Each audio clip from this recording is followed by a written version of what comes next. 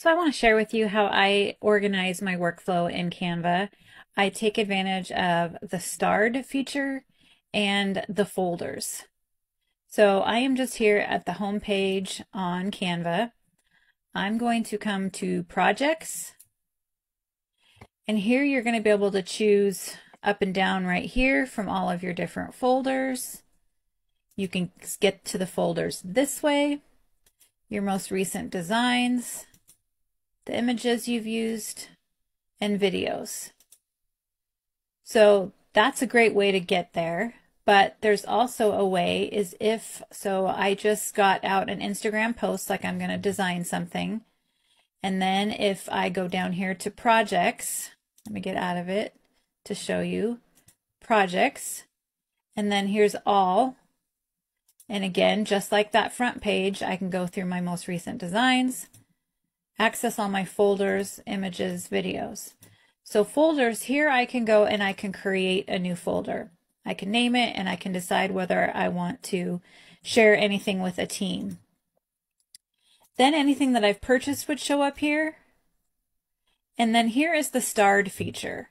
So let me get out of that and go up to elements. And I'm just going to, just for the heck of it, go to a most recent thing. So here's my little flowers that I used in the course that I'm just launching. I have a branding and Canva course coming out within the week. So I go up here to the hamburger menu, that's what those are called. Click on those three buttons and I can star this. So if there are things that I really want, and I'm not sure what folder I want to put it in, I just know I want to be able to revisit it.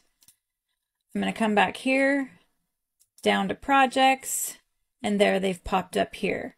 So these are all images I might want to revisit at some point and have me kind of wrap my head around how they could fit into my branding.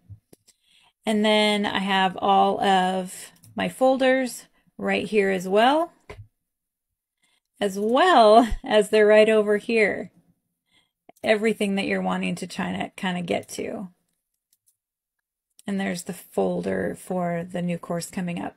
So everything is just sitting available. There are multiple ways to find it, but between folders and getting that starred